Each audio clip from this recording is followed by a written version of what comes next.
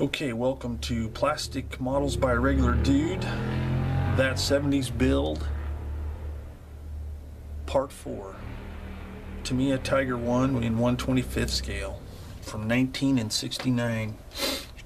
So, at the end of Part 3, I had finished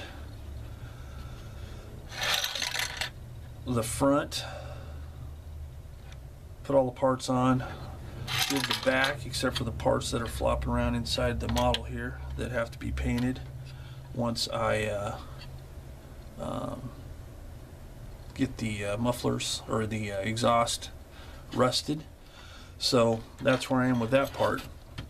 The next parts coming up start at get this pointer here, start at step 14 right here, and the first part of step 14 is putting the fenders and the track tow rope, the track cable used for winding the tracks back onto the running gear. That is provided as steel wire, which is kind of nice. It is steel, so it's kind of rigid, but I remember when I built this thing back in the 80s, the first one I did of these, it wasn't bad installing this, even though it's kind of stiff material. It actually worked pretty well. The anchor points on the side of the tank are molded onto the tank, so where you loop it around, you can get a nice good loop going on. So that won't be that big of a deal. That'll be easy. And you know, if I could, I'm trying to build as much out of the box as possible since this is for the group build. But then we've got the upper hull plate right here, and be installing all of the parts for that, tools, jack block, headlights, antenna, fire extinguisher, all those little parts. I'll be installing those and assembling the driver and radio operators hatches, be assembling those and installing those in step 16. And you know, then we have the tow ropes, and I was thinking about scratching some of those tow ropes, but I'm going to look at the kit versions and I'll talk about it later once I kind of determine. I may just use the kit ones, just in sticking with the spirit of an out-of-the-box build of something that was made way back when. And then the remaining Feifel air cleaner parts, that's a detail shot of it. And so that will be the next parts. A few notes on the instructions. The cable, this is a diagram of the actual size of the cable, so I'll use that as a template, and it comes with some vinyl tubing to make the sleeves that hold the ends of the cable together. So I'll be using that template. Also, there's a template here for the lengths of hose for the Feifel air cleaner system, so I'll be cutting those. And then another one of those things that I like about the old Tamiya instructions is these cool photos that they add of the model kit itself. Kind of gives you an overview of the parts that one will be working on at a given time. So anyway, I'm going to start getting this stuff ready, and I'll come back a little bit later with some of the actual construction. Okay, I'm starting to work on this tow rope here, or not tow rope, but the track rewinding rope, cable, whatever you want to call it. And here is what I'm doing. I'm going to tilt this on its side. Whoa, good thing that lid was on.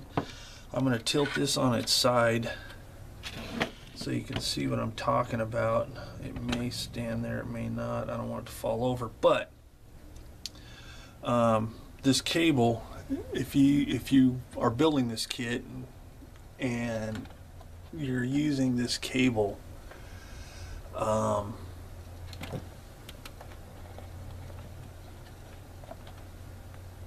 there's some notes. This cable, there's only about 3 or 4 strands. Maybe not even that much. It might, well, yeah, it looks like 3 strands. Let's see. It looks like maybe 3 strands. But being steel cable, whenever you make the bends on the loop or on the bends where they go around the posts on the side of the tank, when you make those, it'll tend to kind of fray out on one side. So what I did, what I found worked for me, is when I made the kink, I just take it and hold it as close to this as possible and twist to kind of bind it back together so you don't end up with this big splayed, gapped open part in the bend. And the instructions, as I noted, actually give a template, but I found it's much easier to use the tank itself. So what I did is I made my loop first. I cut the vinyl tubing that comes with it that serves as the clamp part, and I put that on the first peg where it goes.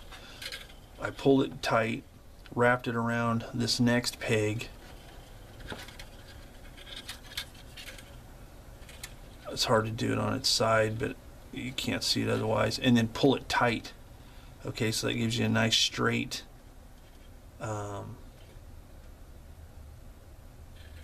straight piece of cable with a nice sharp bend in it. Then once I get that one, I can hold that in place. It doesn't matter if this one pops off, and then I do the same thing there. And oddly enough, that is exactly how I remember doing it a long time ago, and it worked really well. And not only is there the anchor points, but also there are clamps, additional clamps that go in these holes here that help hold it in place, so it'll all be nice and snug. And because it is, normally I would paint something like this off of the vehicle and install it later, but I don't want to have to deal with paint at the glue points because I don't want it to pop off. But being that this is, detached cable, it's separate from, it's not molded onto the sides, it should be fairly easy to paint. So anyway, that's just a quick note on the cable. I'll continue on with that and come back whenever I'm ready to start installing the fenders and some of the other parts. Okay, I have installed the cable here on the side. It wasn't too bad. It's a little bit tricky putting these clamps in, but I used the pegs. There's mounting pegs for the cable to loop around. I used that to actually run it around, and then I installed the cable ends. So it turned out pretty cool. Not bad for a model this old. Back in the old days, I don't think they did much metal in these things, but so I got that done. That's drying. I have started on the next part is the fenders. So what I'm doing is they come in a long strip, and what I'm going to do is I'm actually going to saw them into pieces, because that's the way they were, because I want to model a little bit of unevenness to them. I don't want them to be real straight in one piece. I'll add a little bit to the realism, and I think I'll probably bend some up in the corners, battle damage and so forth. So I'm going to saw those apart and get those mounted onto the hull in their separate pieces, and then I'll move on to the upper deck. Okay, so here's what I'm doing with the fenders. I'm taking the whole strip, taking my razor saw, and simply cutting it on the joint. There's already a big gap there to simulate space, so it's not really taking away any material, and they're top and bottom, so I can very easily cut it like that. Then I just take my sander and clean it up. Then what I'm going to do is, for the back here, I'm going to have at least one fender missing. So I'm taking my X-Acto knife and very carefully, now this is not the one I want to cut, so I'm not going to do it, but I very carefully shave off the bolt head and end up with something like, and I really doubt you're going to be able to see this on the camera, but I end up with this little bolt head. And then what I'll do is I'll cement that on the side of the hull where the fender's supposed to be, and that will simulate a fender mudguard, or yeah, fender missing.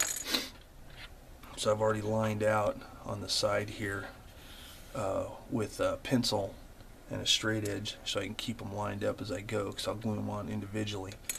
Now on the other side here, I've already got a sample of what I've done, and that's what I did on this side, except on this side I made this one bent pretty good, and I kind of wanted to simulate bolt heads being sheared off, so all I did was drill with my pin vise. I drilled holes there and there to make it look like they sheared off, and then I bent them up, and then I added this little bit of support here with some styrene sheet. So I'm going to continue on with that, and I'll have the fenders done, and I can move on to step 15. Okay, here is our quick recap of steps 14 through 16. 14 was the cable, the track repair cable, fenders. The 15 and 16 were all the upper hull detail. So that is all done. I've got all the tools installed, headlights, cleaning rods, and the FIFO air system, or yeah, FIFO air filtration system, and various and sundry hooks, handles, tools. The one part I did not install was the tow cables, because I'm going to be scratch building some of those just using these ends. I had some cable, but it was too small in diameter, so I'm not going to use that. I'm going to have to get some, but I'll use these eyes, and then I'll put those I'll install those, but I won't be doing that till after I paint anyway, because I want to paint these off of the kit. It'll just be easier. Some notes on the assembly of all this. The hatches, as you can see, are operable, so it's kind of groovy, so you can see down inside. The kit was designed so that you could take this whole top plate off to see the interior. There's not really enough interior to really warrant doing that, and you can see plenty through here, and if you take the turret off. So I opted to glue this in place, and there was a few tricky fit situations here. The back has a bit of a gap right there, and there's not really any way to fix that totally, so I'm just going to leave it. It doesn't look too bad. It really doesn't detract from the look of it, I don't think. And you know, other than that, it fit together pretty well. Now, one of the modifications I did make was on the fenders. The fenders, as I noted earlier in one of the other videos, it was just a long strip. So I did is I cut it into sections, and I wanted to model some damage. So on this one here, I bent it up pretty good, and I added the internal brace that you can see in photos of the real deal. And what I did is I cut the bolt heads off of the fender itself and drilled it out, and also drilled out the hull. You may not be able to see it in the video, but I drilled it out so it looks like it popped the bolt heads off, then bent this one up a little bit, and then none of them line up properly, which is how they look in most of the photos of the real vehicle. I did the same on this side, except I completely removed this front panel here, or front fender portion, and what I did is I shaved the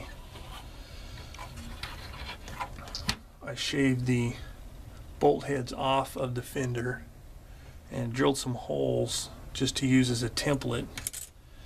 And using that as a template, I marked the hull here and used the bolt heads that I shaved off to replace here, to show that maybe it was a piece of fender that was mangled beyond use, so they removed it, but they kept the bolt heads for later use.